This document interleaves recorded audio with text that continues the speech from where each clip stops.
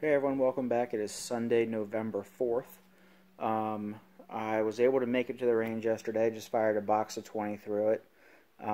We did, weirdly enough, get struck by a tornado Friday night, so, we were all a little tired and sore and stuff like that from having to be cutting up trees and all that kind of stuff, but, I did get about 45 minutes to get away and go sight this thing in and get some shots on paper. So it's far from a perfect day's outing, but, at least got some initial data and some areas where we can improve. So the first 10 shots were sighting in and fouling the barrel and stuff like that, and I figured I didn't need to walk you guys through that process. But so what you see here on the paper are 10 shots in really two real groups. So I'll start with the top where the quarter is.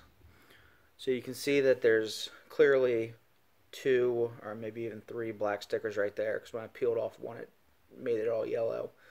So that was originally starting out as a 5-shot group, and you can see here under the quarter that it's not covering anything. So this originally started out as a 5-shot video, and the gentleman that I was with was shooting a muzzle brake on an AR. And so the first 3 shots I fired, and then the last 2 shots, which are the ones covered up there, I flinched really badly because of the brake on his gun. And that's not his fault or anything, but it's not exactly conducive for, it's not well suited for when I'm trying to shoot a group. So I covered those up because those are the 3 that were just the gun, good, I did everything right on my part, off of a sandbag. So I think those 3 there are the true indication of the gun's potential and not of any shooter influence, right? So that's what happened there. So I let the gun cool down for a couple minutes.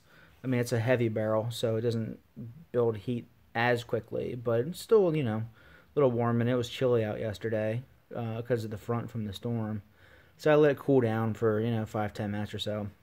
And then I went and I shot this group. So again, you can see a quarter's not covering anything. So I put these 3 here. The bottom 2 that are almost on top of each other are my first 2 shots, and then that one is my third. So you can see when the gentleman was reloading, and I was just able to shoot on my own accord and not have to worry about stress factors or anything. The gun absolutely did what it intended it to do. That's, a pretty good group, especially for, that would have been shots 14, 15, and 16. Actually, no, I take that back. 16, 17, and 18 through the gun. So it's still fouling. It's still, kind of cleaning things out. But needless to say, still showing potential. And then these 2 over here, I was, I just fired them because I had 2 rounds left. I fired one and then aimed at the first one, and then wanted to see what the. So I think I originally aimed like here, and I hit that one, and then I aimed at that one and hit that one. I don't know. I wasn't really thinking. So anyway, this is kind of my preliminary groupings for the gun. I think there's a lot of potential here. And with 20 rounds, it's obviously not a very large sample or anything. But, so anyway, I wanted to report back. I said I was going to try to get it done this weekend, and so didn't want you guys to think I forgot about it already. I am, dedicated to this series and really want to see what this gun's potential is. So just to remind you guys, this is the Savage Axis 2 heavy barrel in 6.5 Creedmoor. You can see it's got the tapered bull barrel, AccuTrigger detachable magazine, which fed fine and functioned. Came with that Bushnell 4-12 on it. I didn't do anything to it before I went out and shot it. I said in my first video I was probably going to check torque specs and all that stuff. I didn't, because I really wanted to just start with the way that this gun came. I didn't want to start tweaking anything before I just did a preliminary accuracy test. Just so in the event that somebody, say buys this gun and wants to go sight it in that day, what realistically are you in for? And that doesn't mean everyone's going to be put together the same, but what does a truly out of the box test look like? So that's what I was going for here. This is what I was shooting, obviously. So that's the Federal Fusion, 140 grain, 6.5 Creedmoor. Which I've had mixed results in the Fusion ammo and different guns, but this gun seemed to do all right. I think in between like 137 and 143 grain projectiles are supposed to do pretty well in the Creedmoors. So anyway, that is where we're at for now. Wanted to give you guys this update, like I said, and at the time period I said I would. So from here, I'm probably going to kind of put together a plan, and I'll share it with you guys when I do.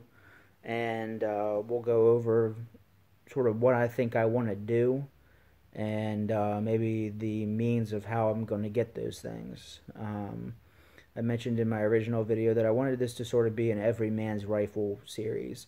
So it's easy to buy the gun, shoot it, get a starting point, and then go drop $1,000 on upgrades for it. But that's not feasible for a lot of people that are buying a gun at this price point. So what I'm going to do is I'm going to do it through, you know,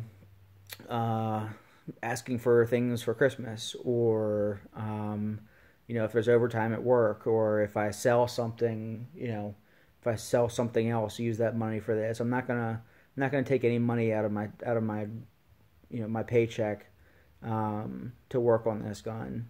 I want to do it through the means that a lot of people have to make a rifle shoot well.